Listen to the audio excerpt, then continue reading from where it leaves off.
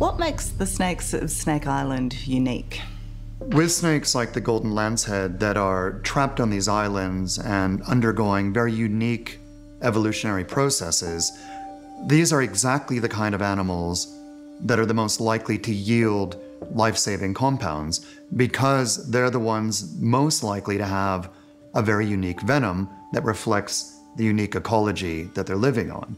These kinds of snakes can have tremendous benefit to the people across the world, but we can only harvest those benefits if the snakes are still around.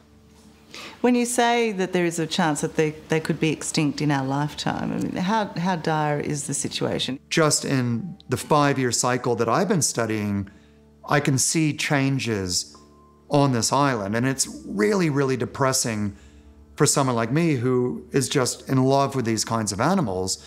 But this is an unnatural disaster. This is a man-made catastrophe that is symptomatic of what is going to happen for the rest of the world. These snakes are struggling. There are less snakes than we've seen before, even accounting for the fact that it was really hot and the fact that it was really dry and that the snakes were down on the ground. We should have seen more than we did. So this trip to the island was a bittersweet adventure this time.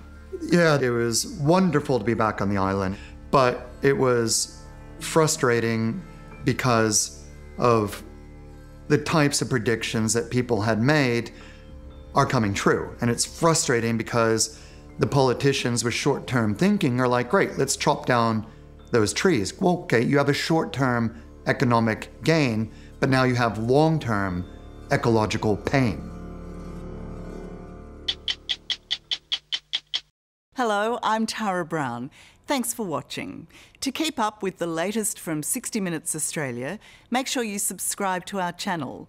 You can also download the 9Now app for full episodes and other exclusive 60 Minutes content.